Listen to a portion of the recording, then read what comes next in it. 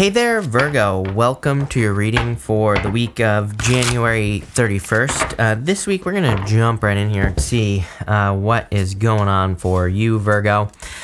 There will be a part 2 to this reading, and that will be linked up in the pinned comment down below. So make sure to check that out. But let's see here, Virgo. Let's see what is going on for you. A lot of people getting the Hierophant this week already, and the Hangman has shown up for, I'm pretty sure, every single sign. So I actually think this is a good thing that the Hangman is showing up. I think it's just referring to the fact that we're at the end of the retrograde this week. The retrograde does end this week, and we could be feeling like we're making a lot of progress this week, or faster progress. A couple of signs have had the Eight of Wands as well, so again, there could just be more progress. We could be making more progress, or something along those lines with this energy, and that's kind of how I'm seeing this. You have this seahorse card. It says equality on it. I kind of feel this is more talking about balance and things balancing out in your life. I want to see what this card is with this. Yeah, you have the midheaven. This card says pinnacle on it. Your midheaven is the top of your chart in astrology. So I do feel like you could be reaching kind of like some sort of pinnacle, which we actually see right here. You have the Six of Wands, which is a card of, reaching the top. It is a card of excellence and success. You have the Eight of Swords and the Hermit, literally the card of your card, number one, Virgo, but also the card of reaching the top of a mountain. He is standing at the top of a mountain. He has gone through like a dark night of the soul, or he has experienced some difficulties, and now he is shining his inner light out into the world. So I feel for a lot of you, you're like gaining a lot of insights, you're gaining a lot of success here with the Hermit. I feel like there's a lot of new things coming in for you with the Hermit as well. The Hermit, everything about him is meant to represent wisdom, by the way. He has a gray cloak, a gray beard. It's like everything here kind of represents wisdom. So I feel like you're gaining a lot of wisdom. The only problem is this right here, Eight of Swords. A lot of signs have had the Eight of Swords. It is a card of self-imposed restriction. I think maybe the challenge here is the fact that we've had to do like a lot of trial and error type learning over the past 12 years, something like that. Like more than usual. You can say that life is all about trial and error. That is very true. I think it's just been, multiplied many times over the past 12 years. It's been a little bit harder. If you're trying to find success in business, maybe it takes you a little bit longer than everybody else. It's like maybe everybody around you seems like it's happening faster. Same thing with love as well. It's like maybe people around you are finding love faster than you or whatever. So number one, don't compare yourself to other people. Number two, really, I think it's just the time that we're in. So I kind of feel this creates like a little bit of a weird energy in us where it's like we know we're smart enough to do something. Hermit, Hierophant here. Look at this row. Hermit, Hierophant, Hangman. It's like you literally have the knowledge and wisdom. This is all wisdom and knowledge. And he's gained enlightenment. Hierophant is a card of having learned and being, it's a card of mastery as well. So it's like you have everything you need mentally or with your mental powers, whatever you want to call it. But it's like taking action is a little bit scary because of all the failures in the past. I feel like, again, the challenge is needing to realize that this is, just trial and error, part of life. And yeah, it's been a little bit extended, I feel, for a long time for a lot of people. Definitely you and Pisces. It's funny that Pisces shows up here. I think you and Pisces and Capricorn actually are like the 3 signs, maybe Leo as well. So like 4 signs, basically, that have been experiencing this this much stronger trial and error type energy in love, business, money, spirituality, health, everything.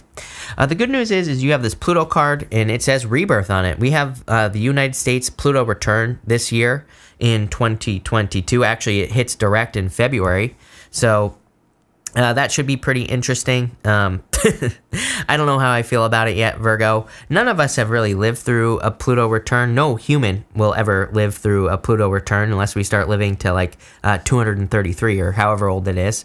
But, it'll be interesting to see what happens with the Pluto return here. But for you personally, I feel like you could be having a new beginning. We see that here because you have the Fool, the Hangman, the Hierophant, and the Five of Cups. The Fool is the new beginning. The Fool, we start the major arcana of the Fool, we go to the World, then we start over again as a Fool. So I feel that this card is talking about your new beginning. You always get the Fool And I even say, he has this tiny little sack on his back here. It represents the fact that he has everything he needs for this very long journey right here, right between his two ears. So this reading is very simple to me. It is just saying that there's like a rebirth, a new beginning coming in for you. And whether you believe it or not, you have everything you need right here, right between your two ears. You don't need anything else. The hangman, the hermit and the hierophant kind of represent a rite of passage. The hermit is definitely a rite of passage. The Hierophant is more kind of like the path to mastery. He has 3 levels to his crown, 3 levels to his staff. I always talk about this. They represent the levels of initiation. The first level is initiation. The second level is apprenticeship. And the third level is mastery. So sometimes when I feel like everybody right now is in that middle apprenticeship time where we've all been learning lessons from the world, the universe, whatever, maybe people in our life, and we're all getting ready to go to that like next level, that final level, the level of mastery. We're all getting ready to graduate. So I feel like the world literally is getting ready to graduate to this next level. What does that look like? I have no freaking clue. I don't know what's on the other side. That's the point. We don't know what's behind the Hierophant. We have no clue what is back there, but you know what? We have to, kind of master something or go through it to see. So I feel like, very intense times as always.